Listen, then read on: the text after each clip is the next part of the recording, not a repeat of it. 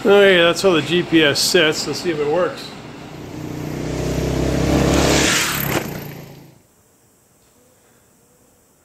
I gotta take the dash off. I want to take, this is where I used to have the spot mounted. I'm gonna carry it on me now. A little better idea in case I fly off the bike somewhere and the bike goes way down the road. So I'll take that off. I'm gonna put another GPS mount there. This will be for the camera. This will be in case I use my little GPS for something or other. So I got to undo the dash and unbolt it. Put the new one on. So like I said, we're going to be changing the rear tire, front tire. We're going to be changing the front brake pads, the rear brake pads, the sprocket, rear sprocket, front sprocket, chain. We're going to be doing all that. Get her all good and ready for the 2020 season. Also got a little KLX needle kit for the carb. We're going to install that. So we're going to take off the seat. I got to drain the tank, take the tank off. It's always good. We got winter around here right now, so it's always good to keep the tank full so you get no moisture in it. It's a steel tank. Plastic tanks are okay. So tank, the seat.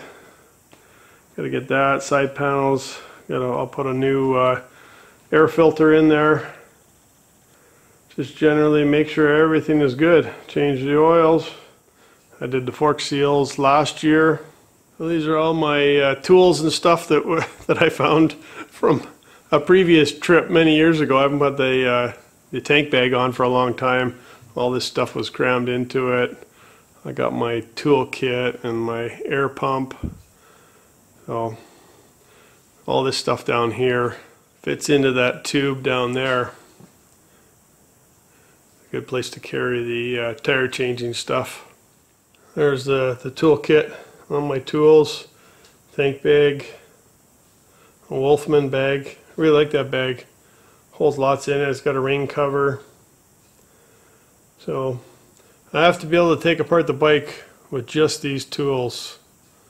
Anything I do to the bike, just these tools. So that's what I'm going to do today. You'll have to excuse the noise. That's the furnace heating up the garage so I don't freeze. Just taking off side panels.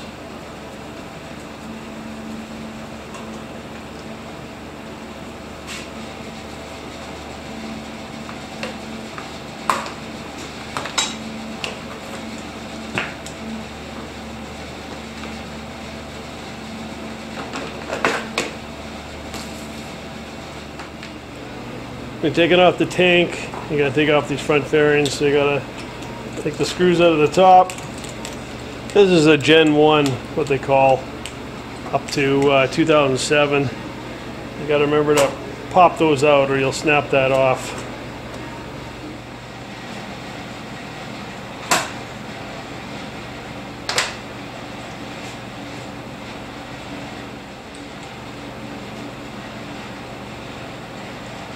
I did have those glued on at one time. I'll have to re-glue them on. It's much easier to put it back on without those falling off. Yeah, you can see the old glue in there.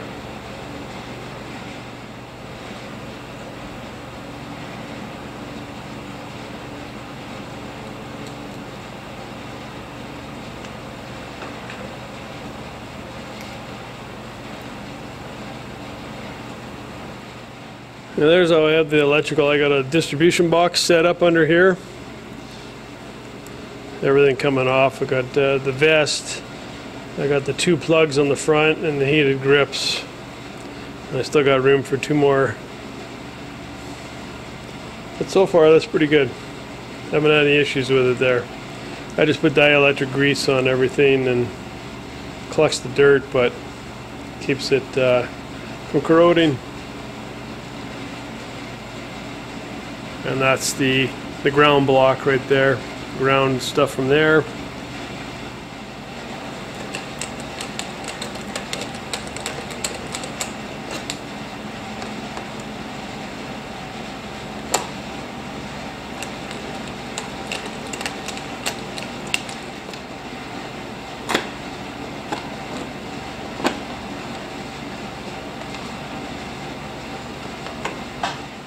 I got a bunch of ground wires attached to one screw on there, so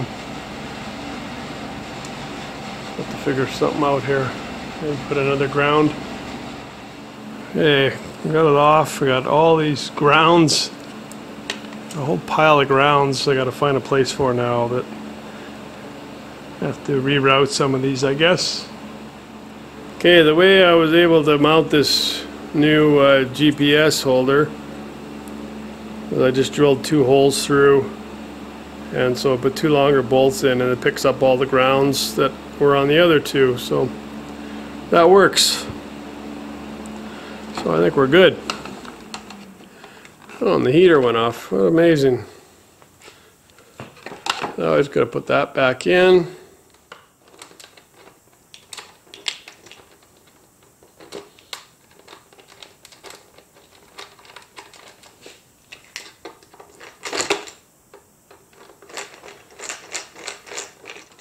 This is my own dash design, fabricated out of a piece of aluminum, and just put whatever stuff on I kind of want and change stuff around, and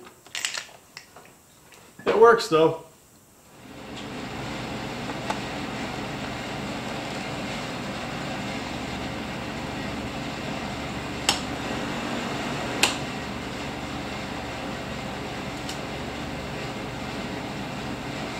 Yeah, looks like everything works.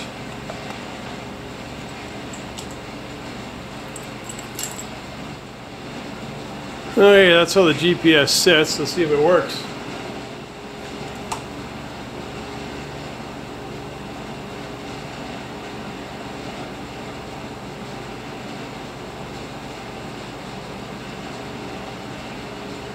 Alright, looks like it works.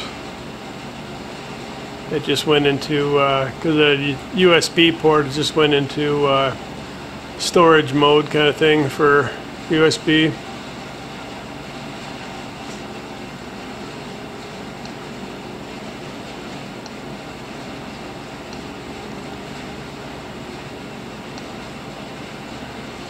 Right on.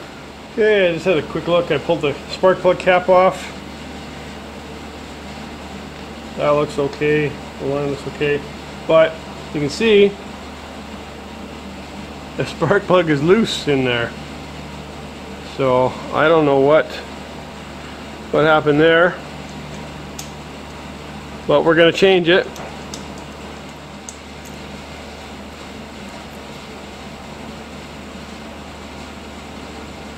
Actually, the plug looks really good. Probably blurry. But anyways, looks good. But we're going to change it anyways. Nice new NGK DPR8EA9.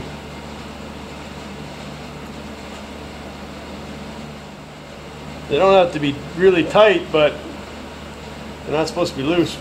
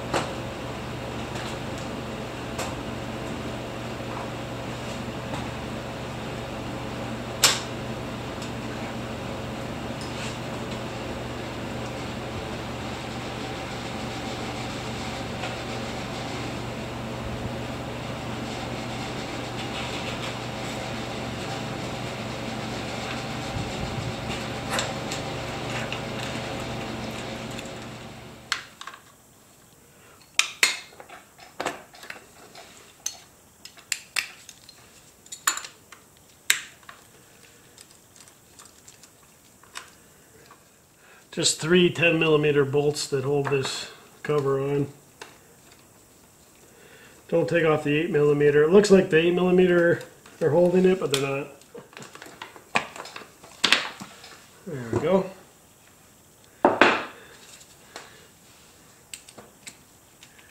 That's a good place to have a rock.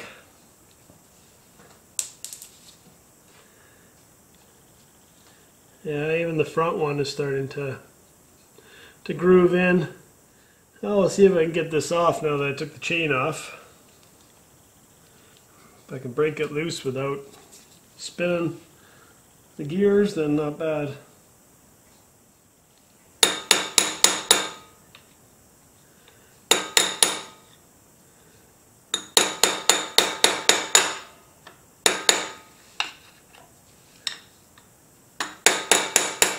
Hey, I had to use a breaker bar on this. It was on there good.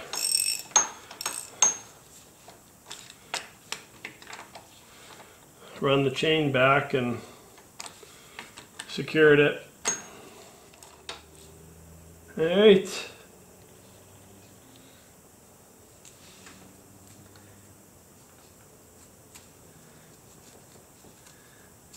The seal doesn't look like it's leaking or anything, so that's good.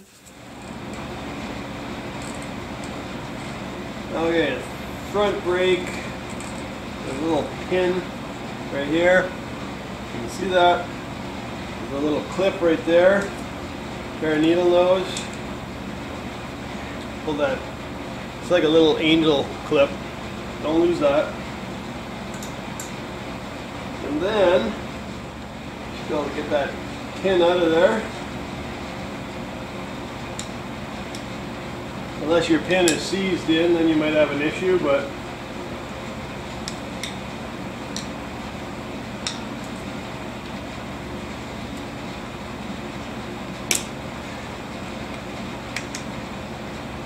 I've had mine out before, so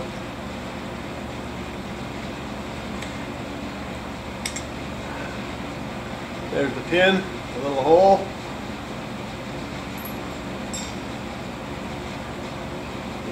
Brake pads swing up and out. Still quite a bit left on these, but I'm going to change them. I'll run these later.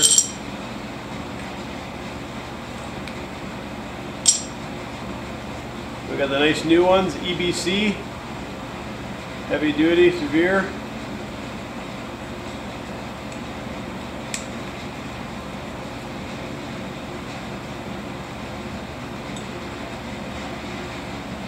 Put it over the pin here and slide it down. Now when you put the disc back in, you're probably not going to have enough room, so you'll have to push this in like that. Push it equally on each side and it'll go in. But right now, I'm not putting it back on right away. And then you got to put the pin back in.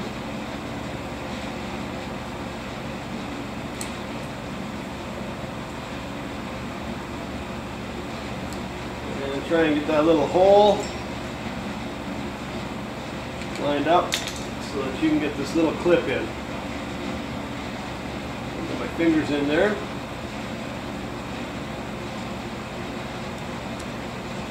And push it in. That's all there is to changing the front brake pads.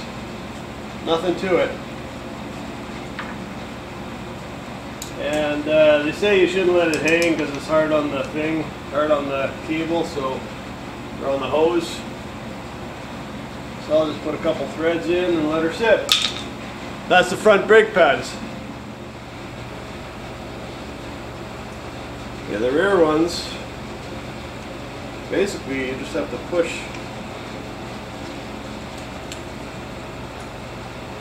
You gotta push this in equally on each side, which sometimes is tough.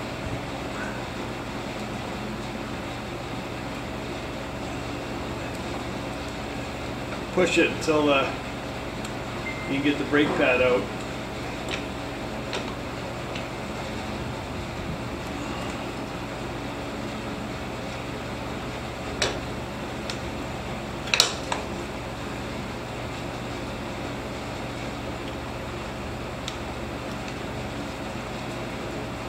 Gotta push the piston in too, probably.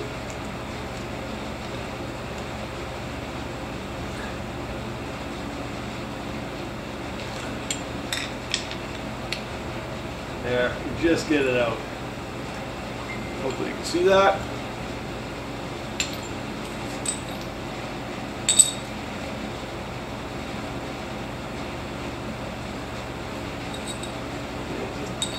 That, like that.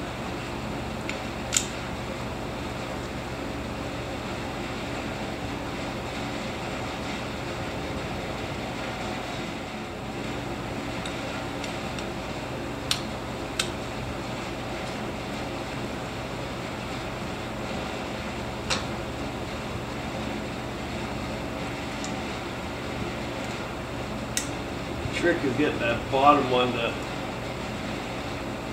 sit in there so you can push this all back. Like that.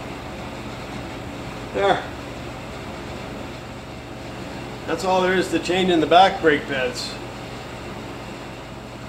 Still a fair bit of pad left. Once I wear these out, I'll put these back on. That's the brake pads. Hey, new chain, old chain. I gotta hold them up, measure the lengths, make sure I probably have to cut a couple of links off. I think I had to cut a couple of links off this one. Just to grind the head off and take a link off.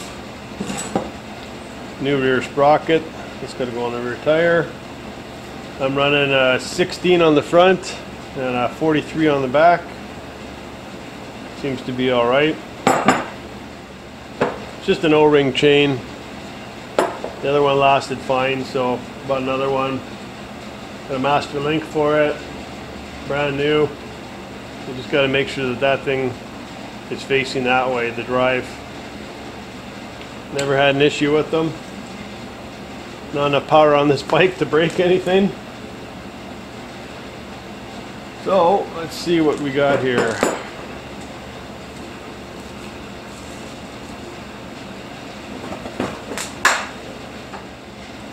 Yeah, you can see this one's a little bit longer, so I'm gonna have to lay this down and mark where I gotta grind it off.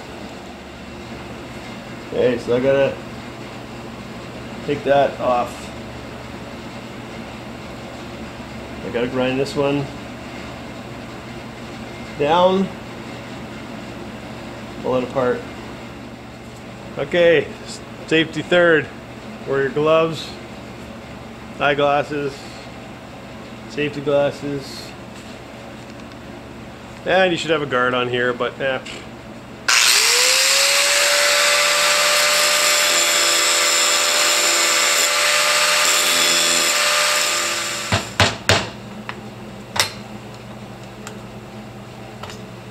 There we go.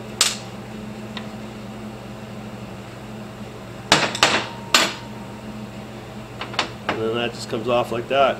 And then this part is junk. Junk. See the little O-rings and a little bit of grease on there.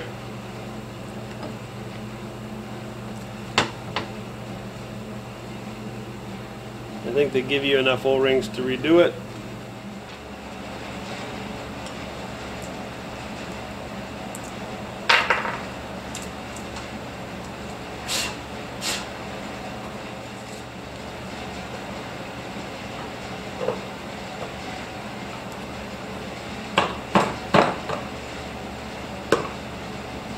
This is just a JT steel sprocket.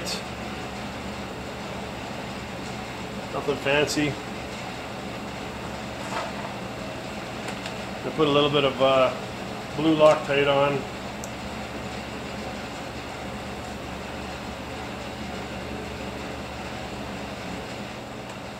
And everything I've been doing to this bike, there's probably several different ways of doing it.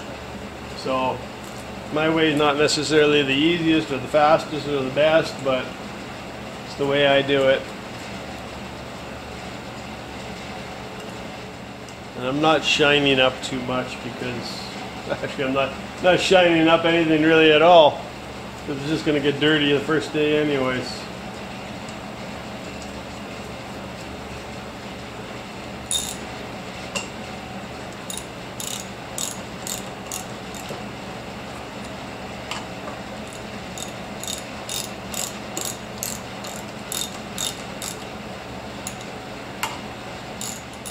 Just doing a crisscross just to get an even set on it. I'm just snugging them, and now I'll crank them a bit. You don't really want these to come off. I had one guy that all the nuts came off while he was riding.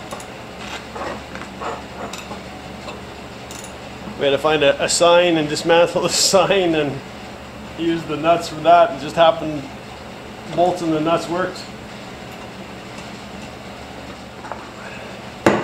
That's the new sprocket. That's a 12 mil socket for those nuts.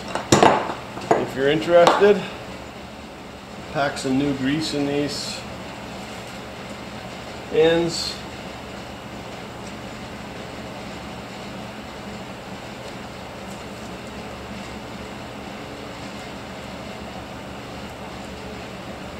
Bearings feel good.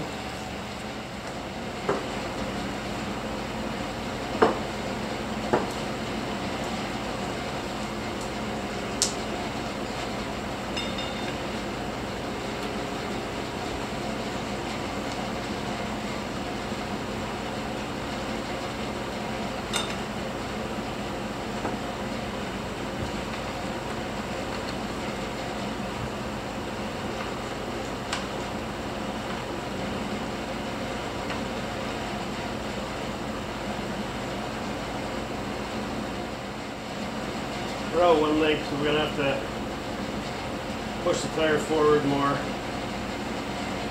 I'll loosen these off. Okay, we got 4 new O-rings.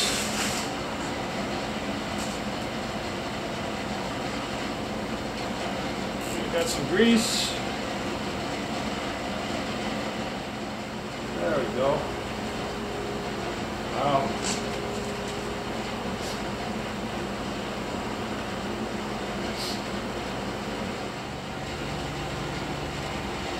Unless you got the proper tool, you just got to keep trying to squish this on until it gives you enough groove.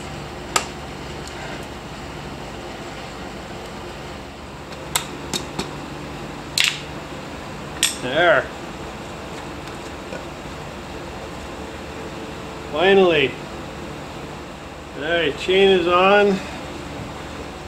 Got to adjust the chain. Adjust the chain, put it down so the tire grabs on the ground, and then torque that front sprocket on.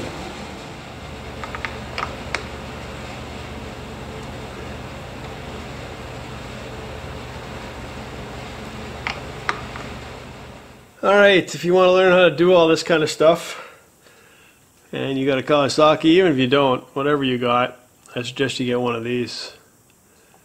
Tells you everything you need to know. And our chain slack is 2 inches up and down, so all the way down, all the way up. That's a little bit more, I think. I'll go a little bit more.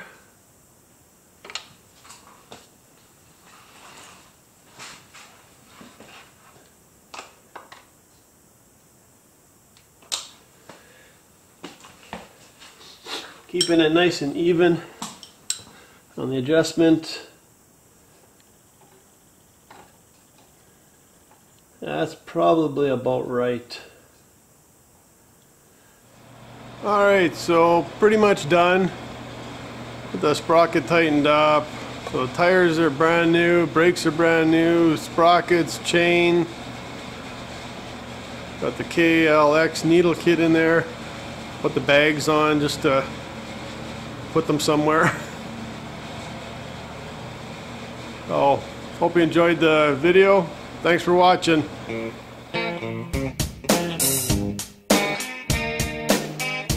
We were all raised to be people.